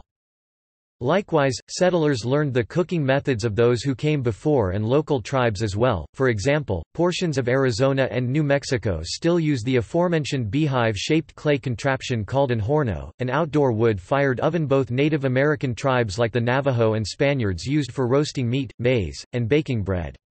Other meats that see frequent use in this region are elk meat, a favorite in crown roasts and burgers, and nearer the Mexican border rattlesnake, often skinned and stewed. The taste for alcohol in this region tends toward light and clean flavors found in tequila, a staple of this region since the days of the Wild West and a staple in the bartender's arsenal for cocktails, especially in Las Vegas. In Utah, a state heavily populated by Mormons, alcohol is frowned upon by the Church of Jesus Christ of Latter-day Saints but still available in area bars in Salt Lake City, mainly consumed by the populations of Catholics and other Protestant denominations living there. Introduction of agriculture was limited prior to the 20th century and the development of better irrigation techniques, but included the addition of peaches, a crop still celebrated by Native American tribes like the Havasupai, and oranges. Today in Arizona, Texas, and New Mexico, the favored orange today is the Moro blood orange, which often finds its way into the local cuisine, like cakes and marmalade. Pine nuts are a particular regional specialty and feature often in fine dining and cookies. Indeed, in Nevada, the Native American tribes that live there are by treaty given rights to exclusive harvest. From Native Americans, Westerners learned the practice of eating cactus fruit from the myriad species of Opuntia that occupy the Chihuahuan, Sonoran, and Mojave Desert lands. In California, Spanish missionaries brought with them the mission fig. Today this fruit is a delicacy. Cuisine in this region tends to have certain key ingredients: tomatoes, onions, black beans, pinto beans, rice, bell peppers, chili peppers, and cheese, in particular Monterey Jack, invented in Southern California in the 19th century and itself often further altered into pepper jack, where spicy jalapeno peppers are incorporated into the cheese to create a smoky taste. Chili peppers play an important role in the cuisine, with a few native to the region such as the New Mexico chili pepper, known as Hatch, New Mexico and Anaheim, these still grown by Hispanos of New Mexico and Pueblo. In New Mexico, chili is eaten on a variety of foods, such as the green chili cheeseburger, made popular by fast food chains such as Blake's Lottaburger. Indeed, even national fast food chains operating in the state, such as McDonald's, offer locally grown chili on many of their menu items. In the 20th century, a few more recent additions have arrived, like the poblano pepper, rocoto pepper, ghost pepper, Thai chili pepper, and Korean pepper, the last three especially when discussing Southern California and its large population from East and South Asia. Cornbread is consumed in this area, however the recipe differs from ones in the East in that the batter is cooked in a cast-iron skillet. Outdoor cooking is popular and still utilizes an old method settlers brought from the East with them, in which a cast-iron Dutch oven is covered with the coals of the fire and stacked or hung from a tripod. This is different from the earthenware pots of Mexico. Tortillas are still made the traditional way in this area and form an important component of the spicy breakfast burrito, which contains ham, eggs, and salsa or pico de gallo. They also comprise the regular burrito, which contains any combination of marinated meats, vegetables, and piquant chilies, the smothered burrito, often both containing and topped with New Mexico chili sauces, the quesadilla, a much-loved grilled dish where cheese and other ingredients are stuffed between two tortillas and served by the slice, and the steak fajita, where sliced skirt steak sizzles in a skillet with caramelized onions. Unlike Mexico, tortillas of this region also may incorporate vegetable matter like spinach into the flatbread dough to make wraps, which were invented in Southern California. Food here tends to use pungent spices and condiments, typically chili verde sauce, various kinds of hot sauce, sriracha sauce, chili powder, cayenne pepper, white pepper, cumin, paprika, onion powder, thyme and black pepper. Nowhere is this fiery mix of spice more evident than in the dishes chili con carne, a meaty stew, and cowboy beans, both of which are a feature of regional cook-offs. Southern California has several additions like 5-spice powder, rosemary, curry powder, kimchi, and lemongrass, with many of these brought by recent immigration to the region and often a feature of Southern California's fusion cuisine, popular in fine dining. In Texas, the local barbecue is often entirely made up of beef brisket or large rib racks, where the meat is seasoned with a spice rub and cooked over coals of mesquite, and in other portions of the state they smoke their meat and peppery sausages over high heat using pecan, apple, and oak and served it with a side of pickled vegetables, a legacy of German and Czech settlers of the late 1800s. California is home to Santa Maria-style barbecue, where the spices involved generally are black pepper, paprika, and garlic salt, and grilled over the coals of coast live oak. Native American additions may include Navajo fry bread and corn on the cob, often roasted on the grill in its husk. A typical accompaniment or appetizer of all these states is the tortilla chip, which sometimes includes cornmeal from cultivars of corn that are blue or red in addition to the standard yellow of sweet corn, and is served with salsa of varying hotness. Tortilla chips also are an ingredient in the Tex-Mex dish nachos, where these chips are loaded with any combination of ground beef, melted Monterey Jack, cheddar, or Colby cheese, guacamole, sour cream, and salsa, and Texas usually prefers a version of potato salad as a side dish. For alcohol, a key ingredient is tequila. This spirit has been made on both sides of the U.S.-Mexican border for generations, and in modern cuisine it is a must-have in a bartender's arsenal as well as an addition to dishes for sautéing. Southern California is located more towards the coast and has had more contact with immigration from the West Pacific and Baja California, in addition to having the international city of Los Angeles as its capital. Here, the prime mode of transportation is by car. Drive-through fast food was invented in this area, but so was the concept of the gourmet burger movement, giving birth to chains like In-N-Out Burger, with many variations of burgers including chili, multiple patties, avocado, special sauces, and Angus or Wagyu beef. Common accompaniments include thick milkshakes in various flavors like mint, chocolate, peanut butter, vanilla, strawberry, and mango. Smoothies are a common breakfast item made with fresh fruit juice, yogurt, and crushed ice. Agua fresca, a drink originated by Mexican immigrants, is a common hot weather beverage sold in many supermarkets and at mom and pop stands, available in citrus, watermelon, and strawberry flavors. The California version usually served chilled without grain in it. The weather in Southern California is such that the temperature rarely drops below 12 degrees Celsius in winter, thus, sun-loving crops like pistachios, kiwifruit, avocados, strawberries, and tomatoes are staple crops of the region, the last often dried in the sun and a feature of salads and sandwiches. Olive oil is a staple cooking oil of the region and has been since the days of Junipero serra. Today the mission olive is a common tree growing in a Southern Californian's back garden, as a crop olives are increasingly a signature of the region along with Valencia oranges and Meyer lemons. Soybeans, bok choy, Japanese persimmon, Thai basil, Napa cabbage, nori, mandarin oranges, water chestnuts, and mung beans are other crops brought to the region from East Asia and are common additions to salads as the emphasis on fresh produce in both Southern and Northern California is strong. Other vegetables and herbs have a distinct Mediterranean flavor which would include oregano, basil, summer squash, eggplant, and broccoli, with all of the above extensively available at farmers markets all around Southern California. Naturally, salads native to Southern California tend to be hearty affairs, like Cobb salad and Chinese chicken salad, and dressings like Green Goddess and ranch are a staple. California-style pizza tends to have disparate ingredients with an emphasis on vegetables, with any combination of chili oil, prawns, eggs, chicken, shiitake mushrooms, olives, bell pepper, goat cheese, and feta cheese. Peanut noodles tend to include a sweet dressing with lo mein noodles and chopped peanuts. Fresh fish and shellfish in Southern California tends to be expensive in restaurants, but every year since the end of World War II, the Pismo Clam Festival has taken place where the local population takes a large species of clam and bakes, stuffs, and roasts it as it is a regional delicacy. Fishing for Pacific species of octopus and the Humboldt squid are common, and both are a feature of East Asian and other LA fish markets. Lingcod is a coveted regional fish that is often caught in the autumn off the coast of San Diego and in the Channel Islands and often served baked. California sheephead are often grilled and are much sought after by spear fishermen and the immigrant Chinese population, in which case it is basket steamed. Most revered of all in recent years is the California spiny lobster, a beast that can grow to be 20 kilograms, and is a delicacy that now rivals the fishery for Dungeness crab in its importance.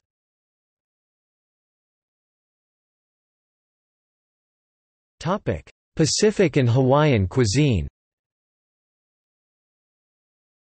Hawaii is often considered to be one of the most culturally diverse U.S. states, as well as being the only state with an Asian majority population and being one of the few places where United States territory extends into the tropics.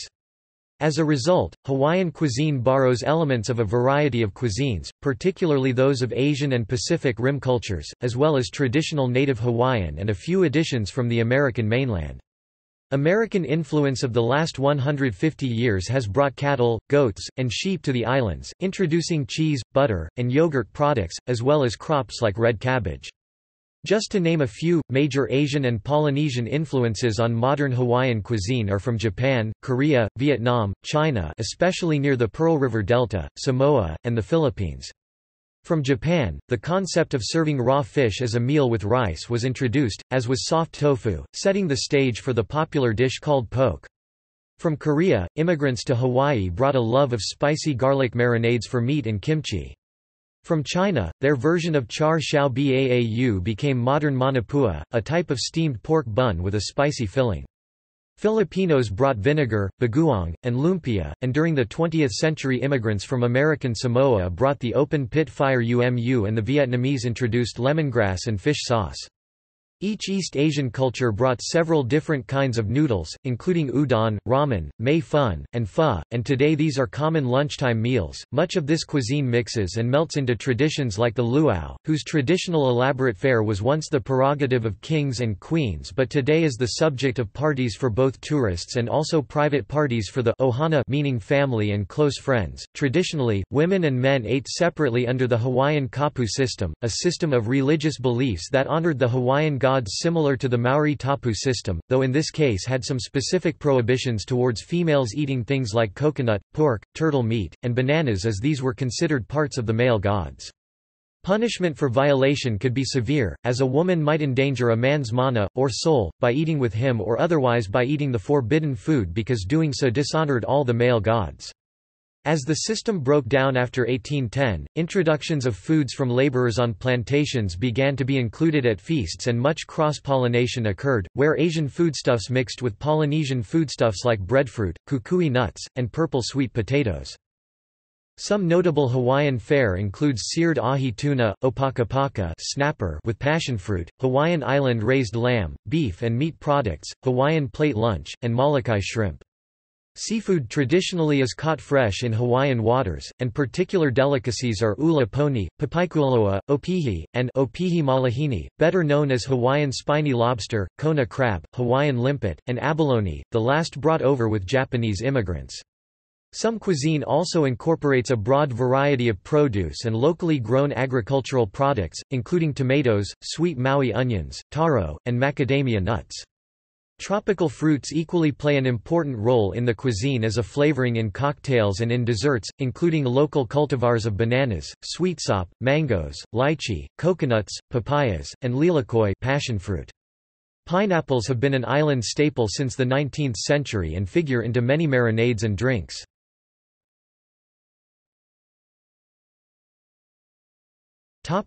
Common dishes found on a regional level.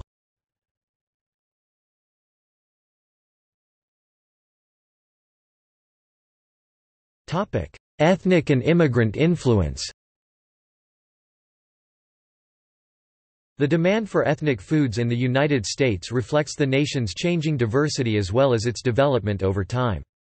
According to the National Restaurant Association, restaurant industry sales are expected to reach a record high of $476 billion in 2005, an increase of 4.9% over 2004.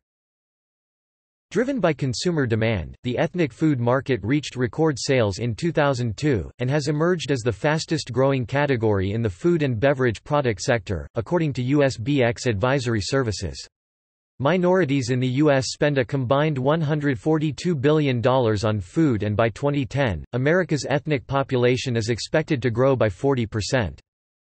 A movement began during the 1980s among popular leading chefs to reclaim America's ethnic foods within its regional traditions, where these trends originated. One of the earliest was Paul Prudhomme, who in 1984 began the introduction of his influential cookbook, Paul Prudhomme's Louisiana Kitchen. By describing the over 200-year history of Creole and Cajun cooking, he aims to preserve and expand the Louisiana tradition. Prudhomme's success quickly inspired other chefs. Norman Van Aken embraced a Floridian-type cuisine fused with many ethnic and globalized elements in his Feast of Sunlight cookbook in 1988. California became swept up in the movement, then seemingly started to lead the trend itself, for example, the popular restaurant Chez Panisse in Berkeley. Examples of the Chez Panisse phenomenon, chefs who embraced a new globalized cuisine, were celebrity chefs like Jeremiah Tower and Wolfgang Puck, both former colleagues at the restaurant. Puck went on to describe his belief in contemporary, new-style American cuisine in the introduction to the Wolfgang Puck cookbook. Another major breakthrough, whose originators were once thought to be crazy, is the mixing of ethnic cuisines. It is not at all uncommon to find raw fish listed next to tortillas on the same menu. Ethnic crossovers also occur when distinct elements meet in a single recipe. This country is, after all, a huge melting pot. Why should its cooking not illustrate the American transformation of diversity into unity? Puck's former colleague, Jeremiah Tower, became synonymous with California cuisine and the overall American culinary revolution. Meanwhile, the restaurant that inspired both Puck and Tower became a distinguished establishment, popularizing its so-called mantra in its book by Paul Bertoli and owner Alice Waters, Chez Panisse Cooking, in 1988. Published well after the restaurant's founding in 1971, this new cookbook from the restaurant seemed to perfect the idea and philosophy that had developed over the years. The book embraced America's natural bounty, specifically that of California, while containing recipes that reflected Bertoli and Waters' appreciation of both Northern Italian and French-style foods.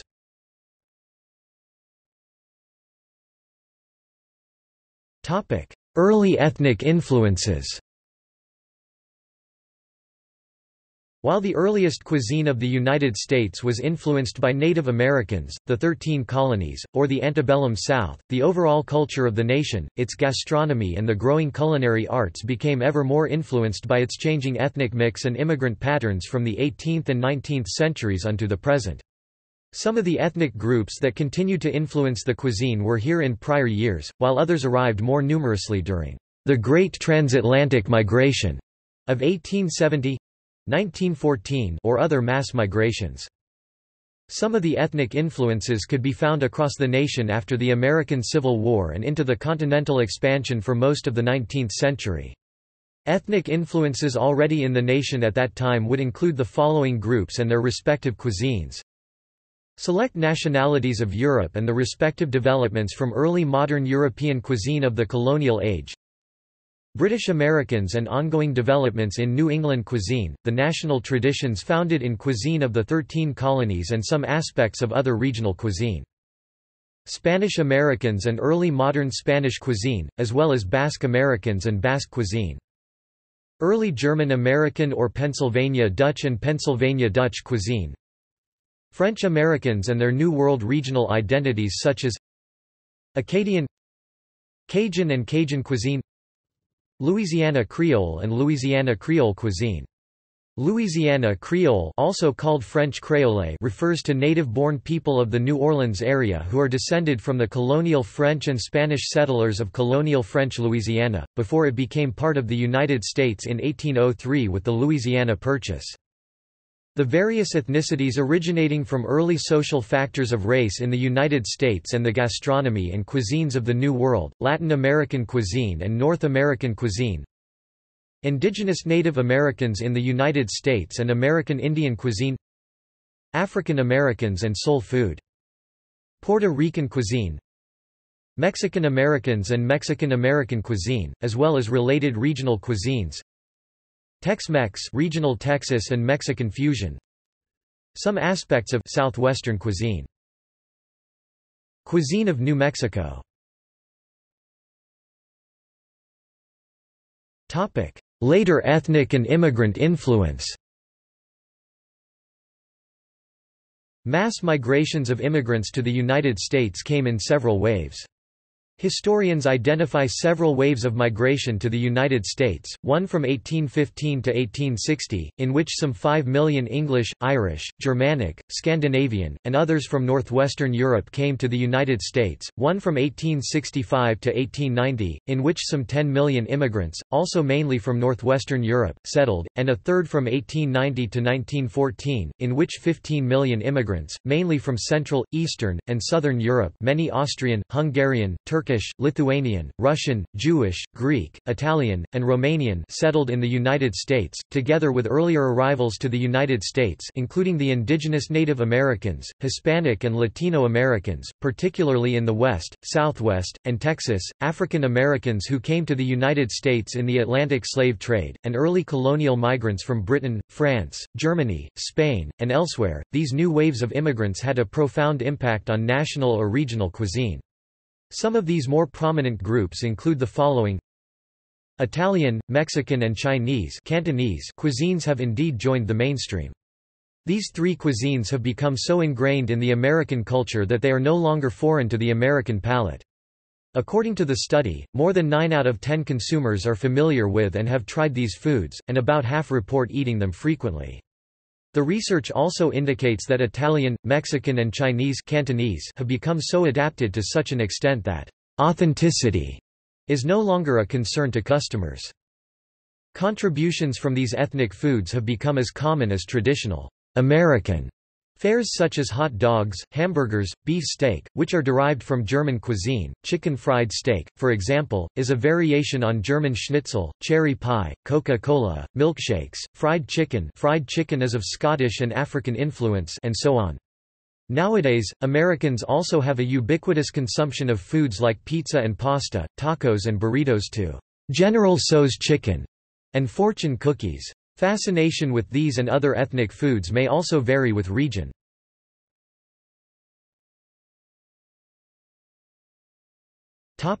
Notable American chefs. American chefs have been influential both in the food industry and in popular culture.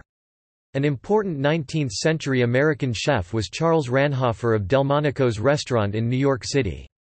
American cooking has been exported around the world, both through the global expansion of restaurant chains such as TGI Fridays and McDonald's and the efforts of individual restaurateurs such as Bob Payton, credited with bringing American-style pizza to the UK. The first generation of television chefs such as Robert Carrier and Julia Child tended to concentrate on cooking based primarily on European, especially French and Italian, cuisines. Only during the 1970s and 1980s did television chefs such as James Beard and Jeff Smith shift the focus towards home-grown cooking styles, particularly those of the different ethnic groups within the nation. Notable American restaurant chefs include Thomas Keller, Charlie Trotter, Grant Achatz, Alfred Patale, Paul Prudhomme, Paul Bertoli, Frank Stitt, Alice Waters, Patrick O'Connell and celebrity chefs like Mario Batali, David Chang, Alton Brown, Emeril Lagasse, Kat Cora, Michael Simon, Bobby Flay, Ina Garten, Todd English, Anthony Bourdain, Guy Fieri, Colonel Sanders and Paula Deen. Regional chefs are emerging as localized celebrity chefs with growing broader appeal, such as Peter Merriman, Hawaii Regional Cuisine, Jerry Tronfeld, Alan Wong, Pacific Rim Cuisine, Norman Van Aken, New World Cuisine, Fusion Latin, Caribbean, Asian, African and American, and Mark Miller, American Southwest Cuisine.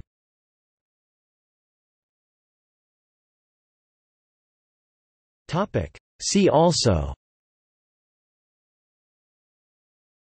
American Cuisine Portal, Cuisine of Antebellum America, Cuisine of New York City, List of American desserts, List of American breads, List of American foods, List of American regional and fusion cuisines, Native American cuisine, Tlingit cuisine, Cuisine of the Americas, Western pattern diet.